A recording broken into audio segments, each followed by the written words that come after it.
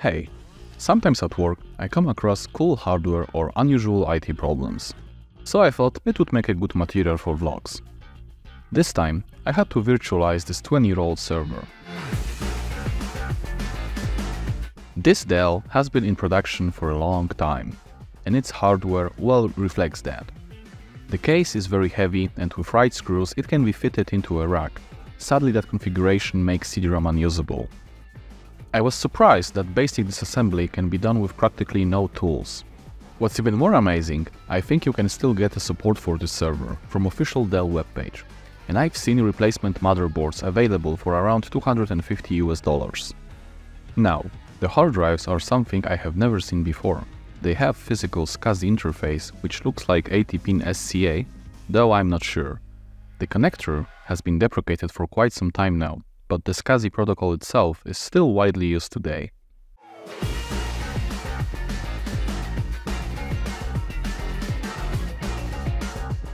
The data on that server still has some historical value. It will be migrated and archived on some other proper database soon, but for now I've been worried that after 20 years the hard drives might fail. And even though you might see the server boot into a login prompt now, it hasn't done so before. The server also uses Perl instead of PHP to render website contents, and since I have zero Perl experience, I really wanted to try and migrate the whole thing with as little interference as possible. With the server running 2.2 kernel, I pretty much knew that migrating to a simple virtual machine would be impossible, but to a container...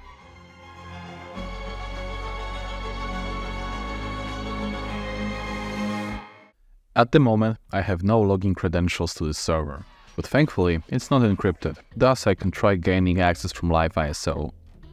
I'm using GRML ISO, which contains lots of useful tools for situations like this.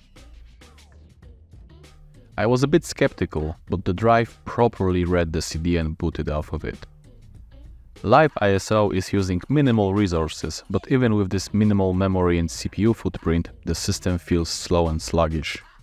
My main concern was that the modern Linux might not recognize the hard drives or the onboard SCSI controller, but thank the heavens, all the block devices and partitions are visible. Since I've done a little reconnaissance beforehand, I know this system has been split into three main partitions: root, home and USR, and swap, but that's not important.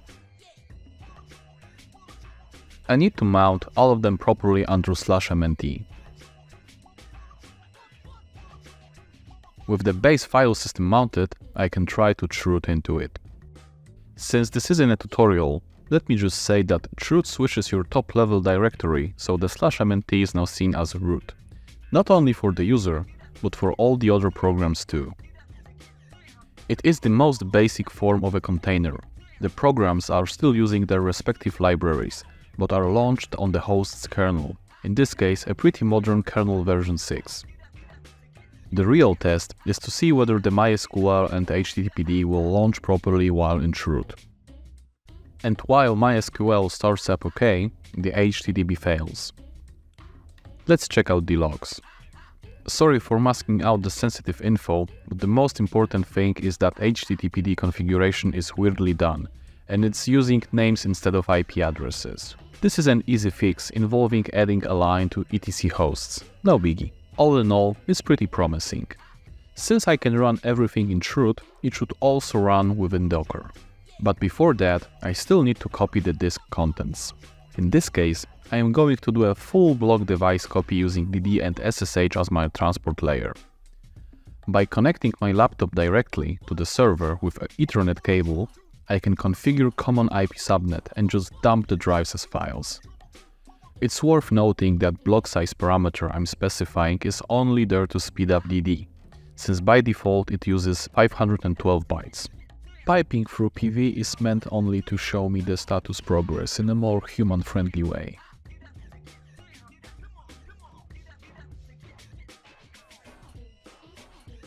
Back at my office desk, I've created a VM with Debian 12, installed Docker, and mounted previously copied disk images. Then, I'm mounting partitions under /mnt again to have a working file system structure. The process of creating Docker image is pretty easy. With everything mounted properly, I'll need to package this /mnt directory using tar and pipe the output to docker import command.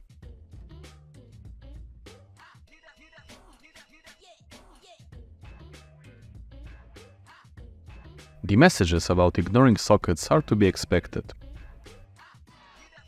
After it's done, we can check on our image using docker image ls. Unfortunately, it's over 6 gigs in size, but that's because it contains complete system and MySQL storage. I still need to start the container and somehow manage it. For that, I'm going to use my favorite Docker Compose systemd helper unit. Also, I forgot to mention, but even though our base system was 32-bit, the Docker handles those without any issues. It could be a whole different deal if it was an ARM system, but for now we're good. With everything in place, I only need to write a Docker Compose YAML file. Specifying the hostname option dynamically adds proper line in etc hostname. It has to be done this way since container IP can change. The startup command launches MySQL and HTTPD, and then the last part of that command avoids quitting the container by not returning the control and waiting for the proper signal from Docker. Finally, we're exposing the HTTP port. I can't really show you the website, but I hope you found the process itself interesting. The 20-year-old software is running inside of a Docker container. If you made it this far, thank you for watching. Liking and subscribing would be greatly appreciated.